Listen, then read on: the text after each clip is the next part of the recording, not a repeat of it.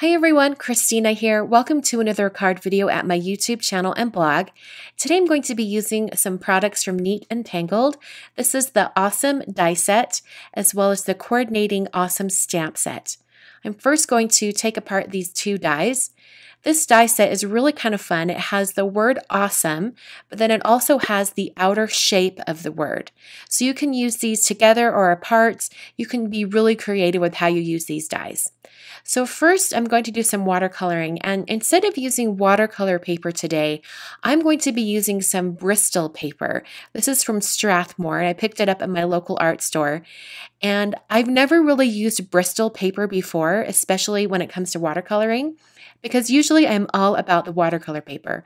But my friend Julie Ebersole, and I'll link to some of her videos up here, she does a lot of videos for the Ellen Hutson YouTube channel, as well as some on her own. But I'll link to the Ellen Hutson channel up here just because she loves this Bristol paper and uses it all the time. She swears by it. And after my experience with the Bristol paper today, I can see why. So I'm going to be using my Gansai Tambi watercolors today. I've pulled out 3 colors, kind of an aqua, more of a navy, and then a bright yellow.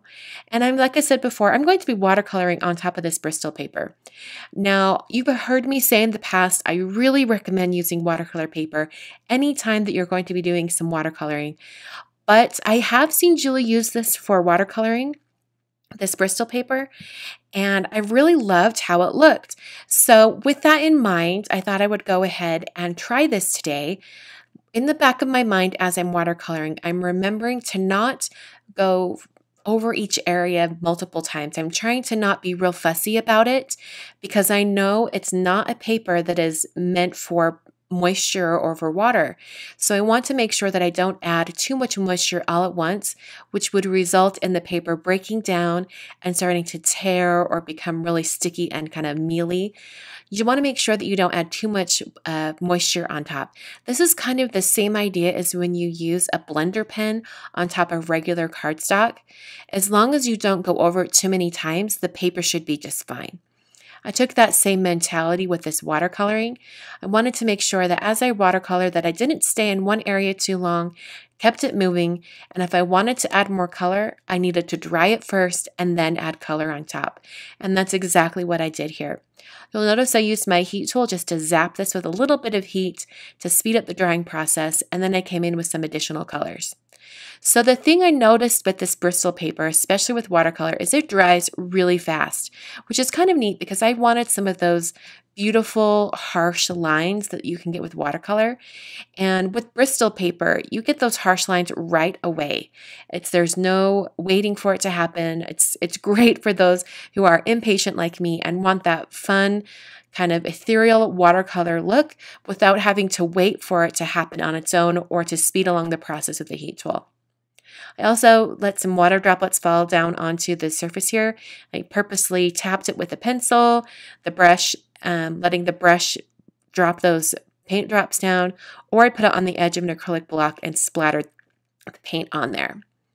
So I'm going to use my paper towel and dab up some of those bigger water droplets or paint droplets, and then I'll use my heat tool to heat this once again. I also wanted to mention that I didn't use my heat tool very much on this paper. I wasn't sure how it would hold up to the heat, so I tried to keep my heat tool moving quite a bit as I was drying it. So now I'm going to do some die cutting, and I've got my watercolor piece here and then the outer shape of that word awesome. And I'm going to place that onto my Sizzix Big Shot machine. And just because I want to make sure that everything's lined up just right and so that word awesome isn't tilted or looking a little funny, I placed that center die on there just long enough to get placement, and then I removed it and ran that through my Big Shot machine. This is going to give me the outer shape of the word, and then I'll be able to later die cut the center area of the word or the actual word, and I can put that in the middle. So you can see how cleanly that cut. This Bristol paper went through like butter.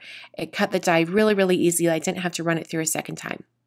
So now I'm going to take some glitter paper from American Crafts. I'm using the black shade for this card today. And I thought it would just be really fun to have some sparkle on the card. And I also chose the black shade because I wanted it to be really contrasting with the soft colors of the watercolor. I'm running this through my Big Shot machine twice because I wasn't sure how that intricate die would do with that glitter paper. It actually did really well. The only part that I struggled with was removing it from this little tiny die. I did have to use my Tim Holtz craft pick to really give myself enough leverage to pull that out without tearing it. But you can see how pretty it is and how that sparkles with all of that glitter. I think it looks really amazing, and it would be great if you wanted to use it on your own outside of that outer shape as well.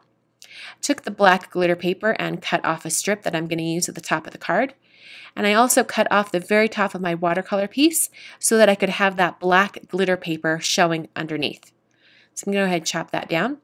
My card base is actually made out of some more Bristol paper. Since I had to take that entire sheet out of the pad and I only used a small portion, I decided to use the other portion of that sheet and create the card base. This also makes it so that it is the same shade as my watercolor piece, and I don't have any inconsistencies when it comes to the white shades on the card.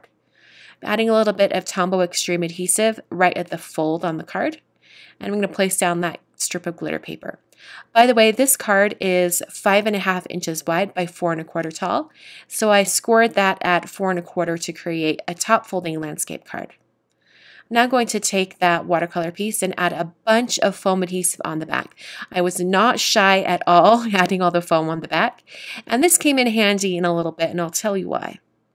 So I lined up that foam piece, or the foam taped piece, with the watercolor on it with the bottom of the card, and then press that down.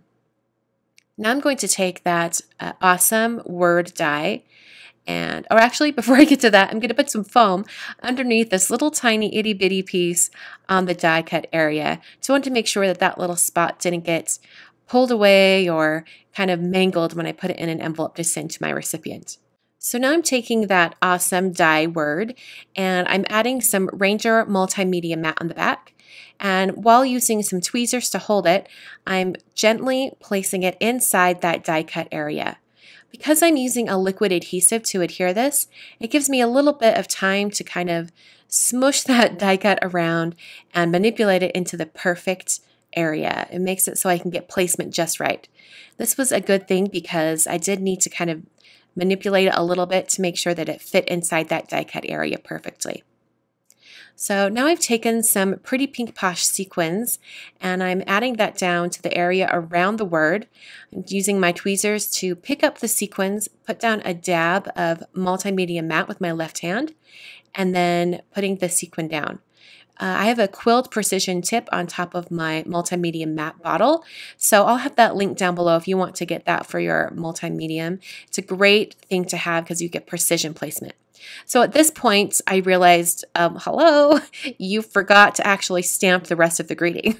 So thankfully, I had added a bunch of foam underneath that die cut area, and I was able to stamp right over top without any problems. I really took a chance. I wasn't sure if there'd be enough foam under that area, but thankfully there was enough, and I got a really good stamped impression. I really wouldn't recommend doing this order of things most of the time. In this case, I think I was extremely lucky that it still worked out. And I did have to move one sequin a little off to the side, but it worked out in the end. That's the card for today. I hope you guys enjoyed. I really think this card is awesome. Seems like a fitting description. Thanks for watching, and I will see you guys in the next card video.